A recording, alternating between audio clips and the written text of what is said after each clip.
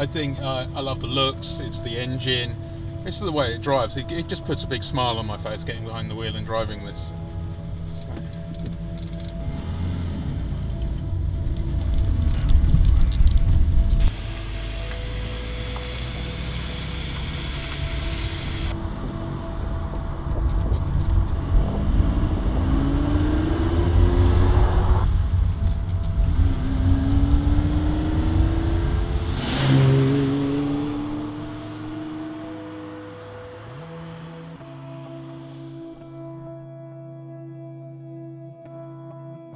My name is Matthew Lange and I drive a 1973 Ferrari 365 GTB4 Daytona.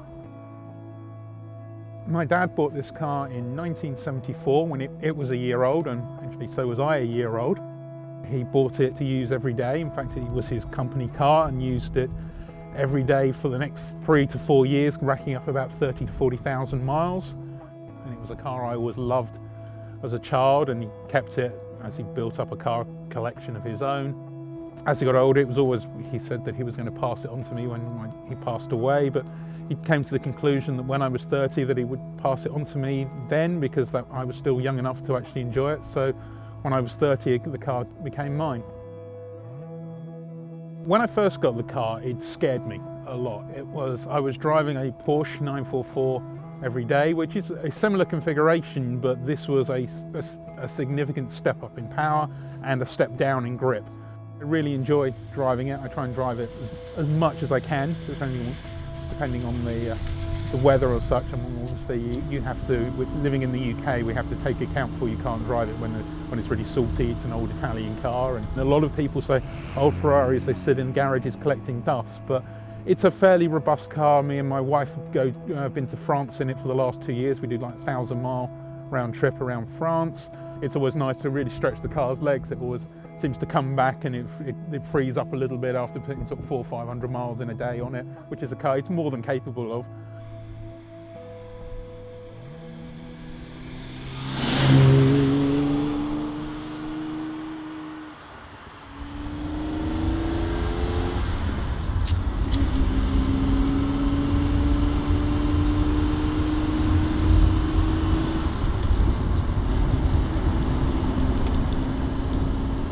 The Daytona name is actually not an official name given by Ferrari.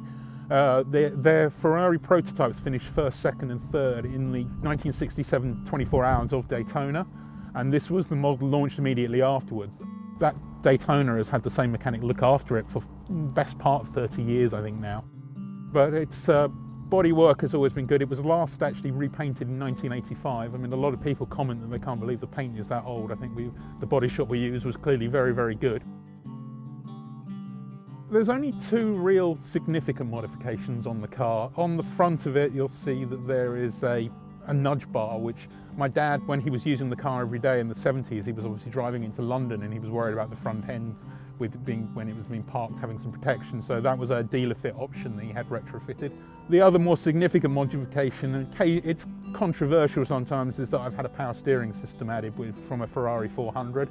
It's a bit of a culture shock moving to something so old and without power steering, and Daytonas do have notoriously heavy steering. In terms of technical specification, it's a 4.4 litre 4-cam V12 with 6 twin-choke Weber carburetors providing the fueling system. Ferrari quoted, and apparently from people who've dyno tested it, it's a very reasonably accurate 353 brake horsepower. One of the most powerful engines you could buy back in those days.